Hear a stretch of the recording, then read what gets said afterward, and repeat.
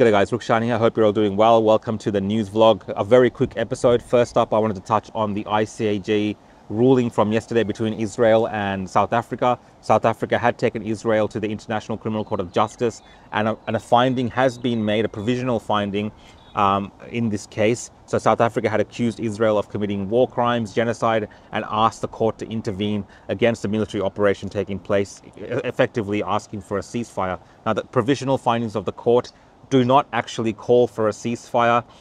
In that sense, it does not call for Israel to cease its military actions or stop defending itself. So on that point, I think this goes towards Israel. The court did determine, however, that based on what South Africa has submitted, that there is a plausible case, for instance, to look at when we're talking about the crimes that Israel has been accused of. However, that in itself is not a finding against Israel. And right now we're having this propaganda war on both sides. So people are saying that the courts decided that Israel is committing genocide. That's not what's happened here. Those determinations are going to take a long time to make based on the evidence that's presented. And of course, Israel is putting forward their case in that. The court has merely said that it will look at those cases, practically saying it will entertain a trial based on what South Africa is presenting. But at the moment, besides asking for humanitarian relief and making sure that Israel ensures that the civilian population is not subjected to acts of genocide in its military operations, Israel is free in many respects in this understanding of this finding to carry on its self-defense and carry on its military operations. So many are saying that this is more so a victory for Israel, especially based on the fact that South Africa was predicating this really around the fact that there was very strong evidence that a court would see to call for an immediate ceasefire and stop military operations, but that is not what's happened. So this article here from ABC News, top UN court stops short of ordering Israel to cease Gaza attacks, warns it must prevent genocide. In short, the court agreed with several aspects of South Africa's case, but did not grant its key request for an immediate ceasefire. What's next? ICJ ruling are considered binding, but it has no power to enforce them. Israel PM says the country will continue to defend itself. The United Nations top court has stopped short of ordering Israel to cease its attacks on Gaza as it considers allegations of genocide made by South Africa.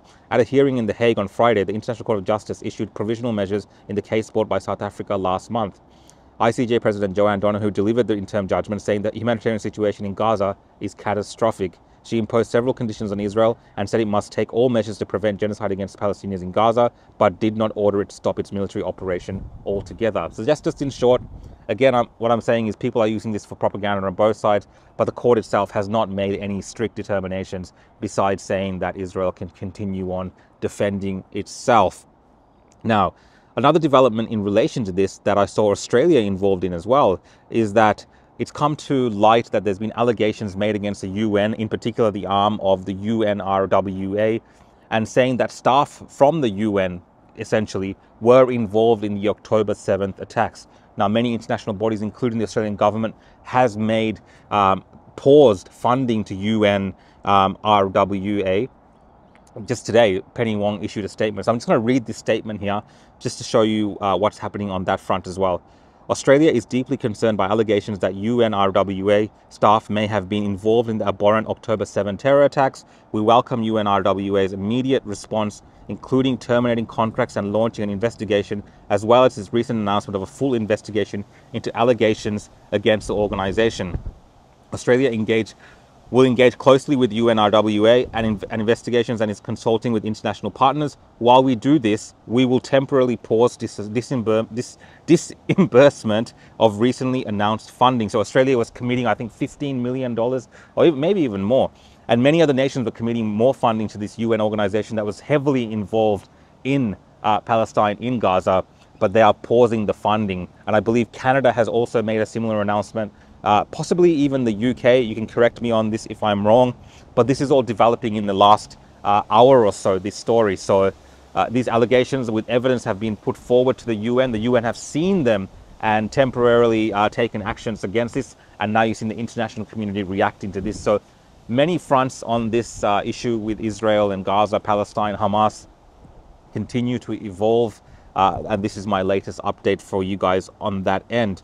The next story I have is, guys, Brett Sutton, that's right, our former chief health officer, no longer chief health officer since he's resigned and retired from the position. But during the pandemic, of course, he was Daniel Andrews' sidekick, stood side by side with him at press conferences, and he was involved intimately in many of the decisions that were made in our state pertaining to the disastrous, I believe, administration during the COVID-19 era pandemic. Now, Brett Sutton has been awarded an Order of Australia for his service to Victoria.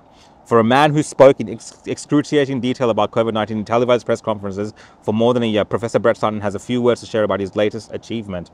Victoria's former chief health officer, who became a loved and loathed face of the pandemic in the state, has been appointed an officer of the Order of Australia for distinguished services to the people of Victoria through public health administration, governance and medicine. He said, "I feel profoundly grateful to receive this honour." And when he was awarded this, awarded Victorian of the Year last year. So he's received multiple awards, actually. This is going back to another award. To me, this is recognition of an extraordinary work of thousands of public health in Victoria and the amazing value of their work, their passion and their deep commitment to the health of Victorians, indeed Australians, especially those most in need. Okay, so Brett Sutton has been awarded this Order of Australia. Do you think he deserves it? I'm asking the Victorians out there. Many Victorians are furious about this, saying that this guy deserves no recognition for his role during that time, particularly to his services to Victoria, and I tend to agree. I think Brett Sutton has a lot to answer for. He's never been held accountable. He's always managed to skirt free in terms of the questioning that's been put to him and hide behind the science, as it were, and of course hide behind the government in many instances. So no one's really taken any responsibility, and here he is today, Brett Sutton, receiving all manner of awards for his services to Victoria. Let me know what you guys think. Now, the last story I have, guys, is around the President, Donald J. Trump. That's right. He has been ordered to pay $83.3 million USD, so about 120 mil Australian dollars, I believe, to Jean E. Carroll during a defamation trial. Now, this lady, Jean E. Carroll, has accused Donald Trump of raping her. And it's a very curious case because it's not a criminal trial. There was a case last year where it was a civil trial, and she was awarded a few $1 million there. And regardless of the fact that there's no burden of, same kind of burden of proof that you have in a criminal trial, it's much lower in these civil cases. The jury in, I believe, in New York or one of these Democrat states found in her favor during that time. And there's been ongoing issues about that case, particularly as it pertains to Donald J. Trump, saying that he's innocent around this, right? Saying that he's not guilty and saying that she's a liar. So there's continuing defamation cases. And this time with this lady has been awarded $83.3 million. But one thing I want to note is a post that's going around on Twitter. I wanted to read that to you because it actually lays out the foundational premises of her case. And I know we're in an era of believe all women, and I totally get that. But there's lots of flaws in her case, and I believe that's why it would have never met the criminal threshold for proving something. But in the civil public court of opinion, where these people just have Trump derangement syndrome, orange man bad, they will find him guilty of almost anything. Almost anyone can accuse him of anything, right?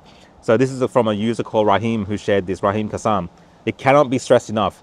This is Jean E. Carroll. She alleged a rape in a public place 30 years ago, but provided no evidence. Her story was remarkably similar to a plot line of a show she binge-watched. I believe it's Law and Order. The dress she claimed to be wearing hadn't even been designed at that point. She's sex-obsessed and continues to talk about how sexy rape is. There's videos of this on CNN interviews where she's talking about how rape is sexy. Her case was thought up by George Conway at Molly Jong's Fast House party.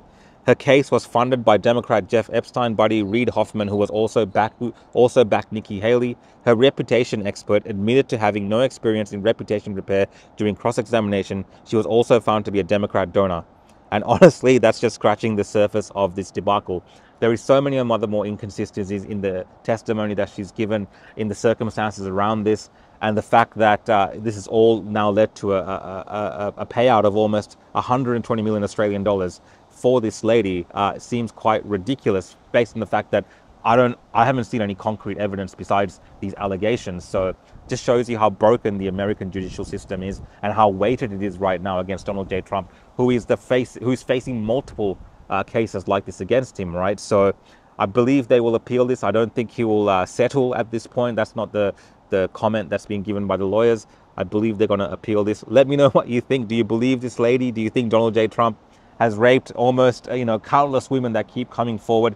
Again, if he becomes the nominee for the Republican Party for this coming election, there will be more women that come out of the woodwork and say that he raped her. And now they've got this almost guaranteed way of making money, if they've had any type of connection with Donald J. Trump, to take it to a civil court in a state that's, hates Donald Trump and is friendly towards Democrats mostly, to take it up there and, really put the pressure on Donald J. Trump to pay up on these, largely ridiculous cases. Anyway, guys, this is my very quick update for you guys today. Sorry about the short news vlog. I am in between doing an event today, so I had to give you a really quick update. Let me know any other stories that I might have missed or anything you want me to cover in the upcoming episodes. Otherwise, you can follow along at The Real Rukshan on Facebook, YouTube, Instagram, Twitter, and Rumble. Or on YouTube here, you can hit the subscribe button or the notification bell and you'll get my updates. Thanks, guys. See you next time.